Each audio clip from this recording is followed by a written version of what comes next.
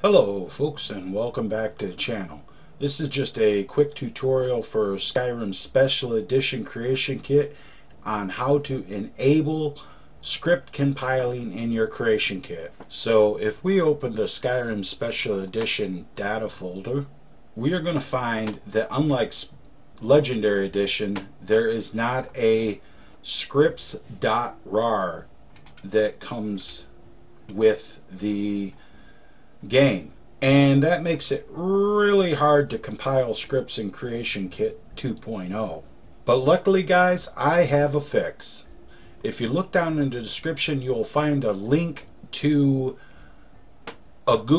my Google Drive where I have uploaded the scripts.rar from the Legendary Edition game. Okay, once you've downloaded the file, which you won't need to do this, download this if you have Legendary Edition installed on your computer as well, because it's in the Legendary Edition folder. You're going to want to go ahead and make a new folder on the desktop. It doesn't matter what it's called. Drop that in there, open it up, and use your archive program and just extract this folder. And it takes a minute. It's a lot of stuff, but it takes a minute. Don't worry about it. Alright. Now, you're not going to need the dialog views. That's not going to be the useful part. What you're going to need is this scripts folder right here. We'll open this up and you'll see source. So what you're going to want to do is just go ahead and copy this scripts folder. Open up your Skyrim Special Edition.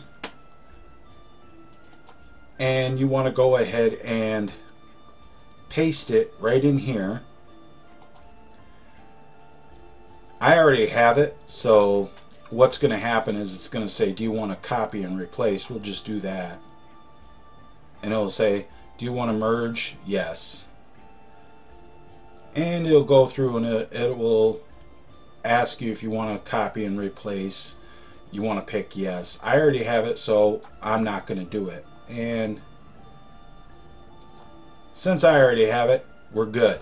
Now, what you're going to need to do, go ahead and open up your Skyrim Special Edition data folder, or just a Skyrim Special Edition. You'll see your Creation Kit underneath creationkit.execute. Go ahead and open that up, and you want to go down and you want to find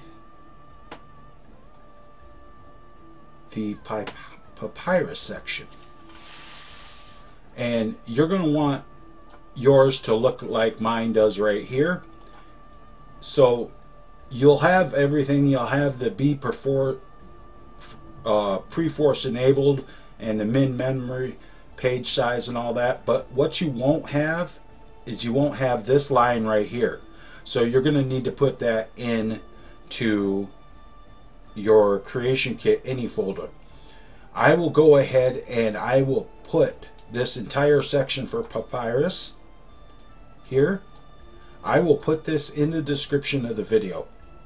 So look in the description and you will find what you need to make your Skyrim Creation Kit 2.0 compile scripts.